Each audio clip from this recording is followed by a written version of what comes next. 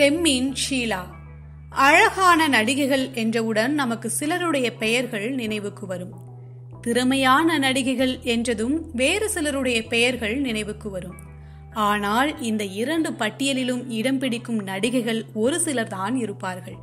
இவர்களுள் முக்கியமானவர் மலையாள பட உலகின் பிரபல நடிகை ஷீலா. செம்மீன் ஷீலா என்று அழைக்கப்படும் இவர் கேரள மாநிலம் திருச்சூரில் 1945 மார்ச் 22 கனிமங்கலம் அந்தோணி மற்றும் கிரேசி தம்பதியருக்கு மகளாக பிறந்தார். இவரது இயற்பெயர் கிளாரா ஆப்ரஹாம். இவரது தந்தை அந்தோணி ரயில்வே துறையில் ஸ்டேஷன் மாஸ்டராக பணியாற்றியவர். இவருடன் பிறந்தவர்கள் 6 பேர். அனைவருக்கும் மிக குறைந்த வயதிலேயே திருமணம் நடைபெற ஷீலா மட்டும் சினிமாவில் நடிக்க ஆசைப்பட்டுள்ளார். ஒருமுறை உறவினர்களுடன் கோயம்புத்தூர் வந்திருந்த போது அங்கு நடைபெற்ற SS ராஜேந்திரன் அவர்களின் நாடக குழுவினர் நடத்திய நாடகத்திற்கு சென்றுள்ளார்.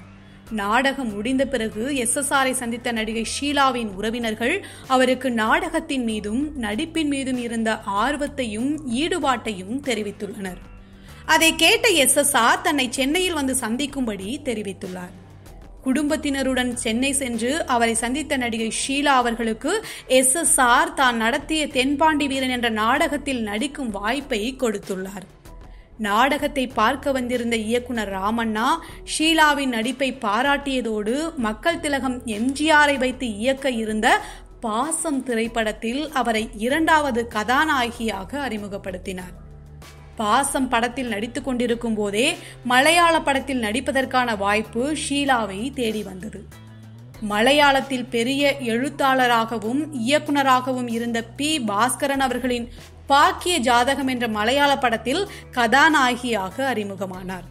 தமிழில் அவர் நடித்த முதல் படம் வெளிவருவதற்குள்ளாகவே மலையாளத்தில் அறிமுகமாகி நடித்த பாக்கிய ஜாதகம் வெளிவந்து மலையாளத்தில் பெரிய நட்சத்திர அந்தஸ்துக்கு உயர்ந்தார்.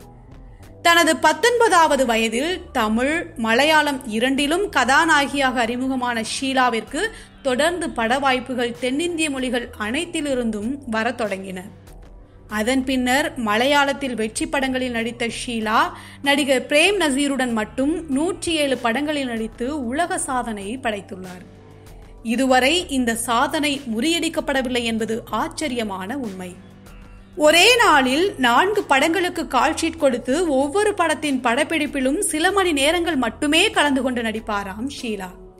அப்படித்தான் நடிகர் பிரேம் நசீருடன் காலையில் ஒரு படத்தில் காதலியாகவும், மதியம் மற்றொரு படப்பிடிப்பில் அவரது மனைவியாகவும், மாலையில் அவரது தங்கையாக ஒரு படத்திலும், இரவு வேறொரு படத்தில் தாயாகவும் நடித்துள்ளதாக அவரே ஒரு பேட்டியில் தெரிவித்துள்ளார்.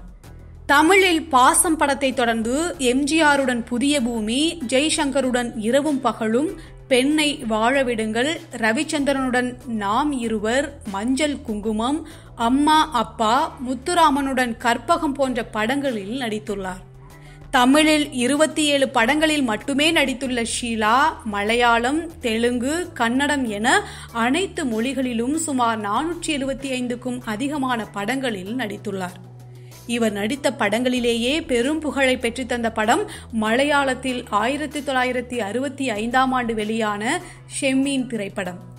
இந்த படத்திற்கு பிறகுதான் செம்மீன் ஷீலா என அறியப்பட்டார்.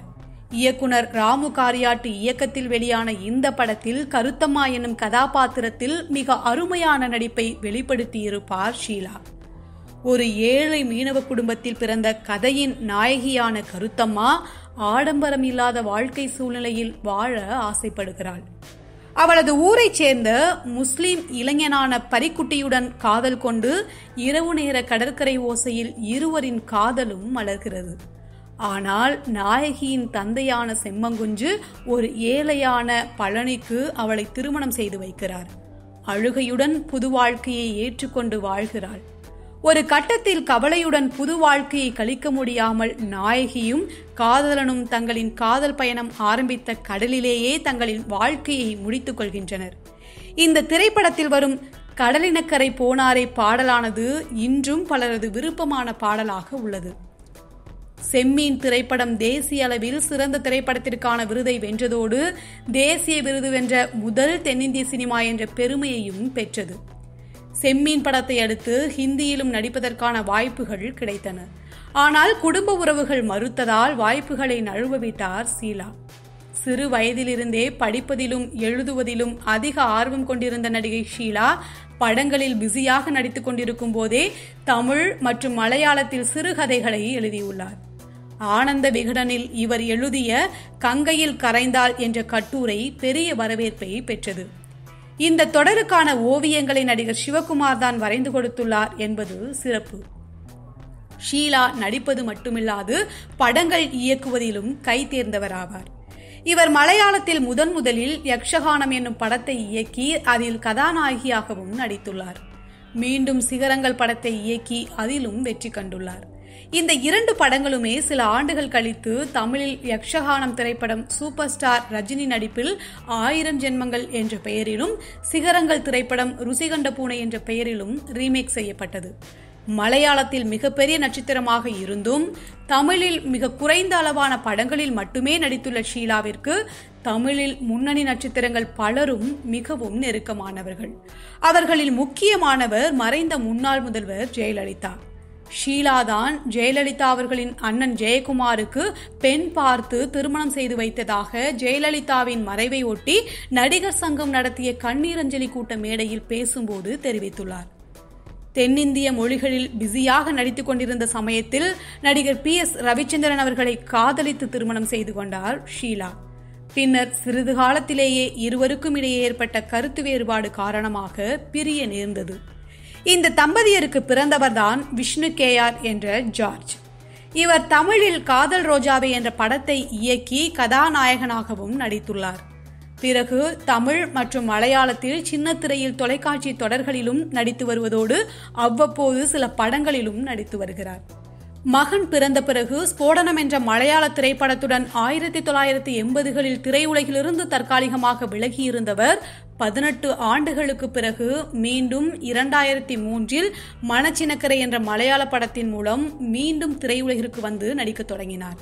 இதனைத் தொடர்ந்து 2004இல் வெளிவந்த அகலே என்ற மலையாள படத்தில் நடித்ததற்காக சிறந்த துணை நடிகைக்கான தேசிய விருதும் பெற்றுள்ளார். தமிழில் மீண்டும் 2005இல் சூப்பர் ஸ்டார் ரஜினிகாந்துடன் சந்திரமுகியிலும், தனுஷுடன் சீடன் படத்திலும், விவேக்குடன் பாலக்காட்டு மாதவன் என பல படங்களில் தொடர்ந்து நடித்து வருகிறார். ரவிச்சந்திரனை விவாகரத்து செய்த பிறகு மலையாள திரைப்பட தயாரிப்பாளர் பாபு சேவியர் என்பவரை மீண்டும் திருமணம் செய்து கொண்ட ஷீலா தற்போது அவரோடு வாழ்ந்து வருகிறார். முந்தைய படங்களை விட தற்போது ஷீலா நடிக்கும் படங்களில் அழுத்தமான கதாபாத்திரம் கொடுக்கப்படுவதால் மீண்டும் அவரது நடிப்பு பேசப்பட்டு வருகிறது. அதனால் தொடர்ந்து அம்மா, பாட்டி என தனது வயதுக்கேற்ற கேரக்டர்களில் நடிக்க ஆசைப்படுவதாக சொல்லும் ஷீலா ஓய்வு நேரங்களில் ஓவியங்கள் வரைவதிலும் கவனம் செலுத்தி வருகிறார். தான் வரையும் ஓவியங்களை சமூக அக்கறையோடு நடத்தப்படும் பொது விழாக்களில் விற்பனைக்கு வைத்து அதன் மூலம் கிடைக்கும் தொகையை பிறருக்கு உதவ கொடுத்து விடுவதாக ஷீலா தெரிவித்துள்ளார். மலையாளம் மற்றும் தமிழ் ரசிகர்களை ஒரு காலத்தில் தனது கவர்ச்சியாலும் நடிப்பாலும் கவர்ந்த 76 வயதாகும் ஷீலா தனது உறவினர்கள் மற்றும் குடும்பத்தினருடன் சந்தோஷமாக சென்னையில் வாழ்ந்து வருகிறார். இது போன்ற சுவாரஸ்யமான தகவல்களை தெரிஞ்சுக்கிறதுக்கு எங்களோட சேனலை சப்ஸ்கிரைப் பண்ணுங்க. மறக்காம ஷேர் பண்ணுங்க.